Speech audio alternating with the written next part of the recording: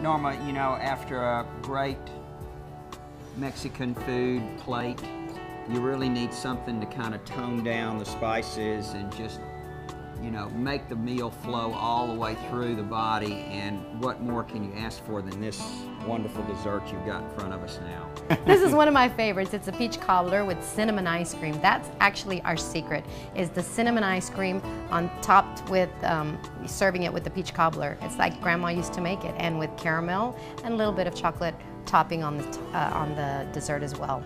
And that gives it a very good flavorful dessert.